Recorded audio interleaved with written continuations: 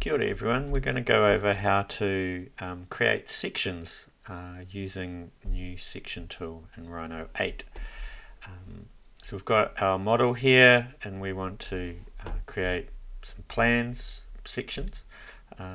So to start with, if we go up to drafting in Rhino, menu, and then come down to sections, there's a whole lot of options here. Start with, we want to create, so if we hit create, then it says select what objects. So in this case we're just going to push enter or return, and then it asks where you want to cut it, what direction. So we've got here direction. If we want it in X, we can change it to X or Y.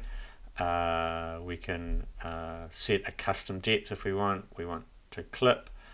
We can give it a custom name here. We can set a few things, and if we want to flip it, we can do that here. Let's start with a plan, I think. So if we come down into, in this case, the right view, and then you want to do in the order of about a meter above the floor level. So I'm just going to close enough here so I can click there, and then that's created that section. So I'm just going to push, come up into this perspective view because I want to create, so that was the plan created. It's going to call section 00. Then we want to create a section. So we've got these two, then I'm just going to push enter. And by default, they all show up in perspective mode, so you can see how that sort of created both of them, and it's got a solid thickness. So if we come up and select that section cut that we've just made, you can see it there. It gives us some options in the properties panel, so we can have a look and says which views it turns it on or off. So at the moment I've got two top views. Actually I want it in my top view, but I don't want that one, so you can see that's not the one I want, so I can turn that off. But if we come and select this one, so that what we're using is the plan, we can take that out of the section, so you can see how that affects the section, the perspective view, and we want it in the top view. So now we've got that plan view, that cut in there. So here I also want to change the name, so I don't want that to be, I can just go plan, so we know that that's the plan. And we could even call that 01, so you can see how we can create more of those. And then we can also control where we have it in our layout space. So in here you can be really careful. So we've got the top one, I can set it to be on there. So rather than creating a single drawing, we're controlling where in layout space these views go. So now if we come back and select section 1, we can do something similar. So we can come down here, and I've got this detail back, I can add it to there. So if we come into layouts, there's our section. And what's great about this is I can decide, actually I want to change that, so I can come back to here, and if I move this section, I've decided to move it up to there, go back to layouts, and that view is updated automatically. So it becomes really quick if we want to make any changes. There's a couple of other options that we can do. So if we just come back to perspective, I only have one layer in this model, but if you have more layers, I have one layer of building geometry. If you have more layers, you can have a bit more control over them. I think that is how we, so that's layer 1. So if we go back to layers, layer 1, and I'll just pull this out so we've got a bit more view going on. There's section style, so if we can come in and we can, by default it's set here to solid, or I've set it to solid, it might be set to none, but if I decide actually I want a different pattern and then go apply, you can see that that updates that automatically for us. And if I come back into there, so just double clicking on the section style, and I can change a whole lot of this. I might want to rotate this, I want to change the scale, 0.5, 0.5, and I can also, the boundary, so the layer, as I can actually go, I want that a bit thicker, so I'm going to make that 5, and we can see what happens. And you can see there I've got this sort of crosshatch. I want to change this, pull this out so we get the door. Oh, what happened there? Come back. Ooh, there. Pull that out. There. Why is that not staying?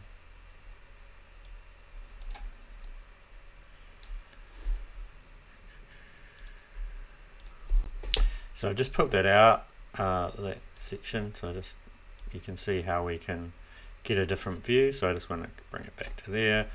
That's now updated that view. I might come back and just adjust this. I don't know if I like that one. You can also import more hatches. I'm not going to go into that.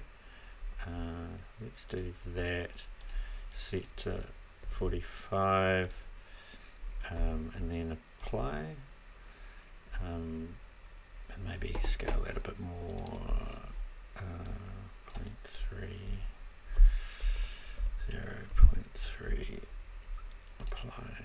So I've got my hatch now. So you can see whenever I hatch that layer, it's going to do that. And if you have different layers for different materials, you can get a different hatch happening on them. Now if I come back to the layouts page, why is that not updated there? Let's have a look. We need to check why that's not updated. Or maybe it's just because it's so, I don't know. Okay, let's just come back. Let's do a plan. So layout view. Oh, we've got a plan on another page. Let's go. I think it was on page 1. Yeah, so now you can see in here that we've got that plan coming through. What is quite helpful, we'll need to see how we can see where that section cut is. So that's helpful now, but you would want to put your own markers so that they're in the right place. But what we can also do, let's just come into that, I'll go back into there, and that's set to monochrome. If we come over to this little tab here, under viewport settings, we can tell it to show us the clipping planes or not. So if we uncheck that, that should update. Let's go back here, back out of that, and then into this. So if we now in this viewport, we should be able to turn those clipping planes off. So you can see that they turn them on and off for us. So just quickly going over everything that I've covered. Here's our plan, and we can tell if we select that cutting plane or clipping plane, we can tell it which views we want that to show in. So I've got it here in the top view, then in the layout space I've got a page 1 detail top. I don't think, I'm going to put it into that one as well. So we can control where we see that, and if we see the section, I only want that, I actually don't want it in here, so I can just show it in that, and then we just need to check why that wasn't getting the detail that I added before. One final thing which can be quite good if you want more control over your section, we can come back up to drafting, go sections, create drawings, and then it says select the clipping plane, so I'm just going to select this one, push enter or return, and it will bring it out here. And then you can see we've got in essence a 2D drawing, and it's all there. And if we come back to layers, it's created a whole lot of layers for us that we can then turn bits on and off depending. So that's the hatch part, and we can have a bit more control over how that's displayed. And what's great about this is if I come over here, move that way out here, that drawing is updated, so they're linked in a live view. So let's pull this out a bit more. So you can see there how it's updated that view for us automatically. So depending on where we have that section cut, we can change that view. So it becomes really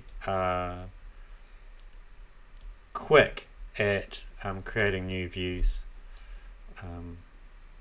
Let's get here, move this again. Here we go. There, back to there, or thereabouts, maybe a little bit more. So you can see it can take a little bit just to get those how you want. Okay, so hopefully that gives you some different options. So here that's creating a 2D drawing automatically. If we go back to layouts, where are we? Page 3. Here, let's make this go out of there. Click here, let's make this a bit bigger. And I'm going to set this to perspective. There, or even it's got the section cuts here, right? So we can go there. And then we can click in there, pan that to where we want it. And go from there. Hopefully that helps. I'm just trying to figure out why. If we go into layers now, custom layer, that should be doing that, so I don't quite know, maybe that's not quite set up properly. But also we want to go to the display properties and turn clipping planes off. So now you can see by turning those on and off in that viewport, we've got that all set up. And the benefit of it may take a little bit to set this up, but once you've set it up, you're good to go. So hopefully that is helpful. I'll just add maybe a ground plane in. So yeah, and I'm doing this in the model space, well, not the model space, in the paper space or the layout space. So you can sort of see I've now got this ground line. I can come up to properties and line type scale, so I'm going to make this a bit bigger. So when it comes to print, that'll be a thicker line. So, or you can change that. There's lots of ways of changing that. So hopefully that is helpful and gets you started in creating your sections and plans.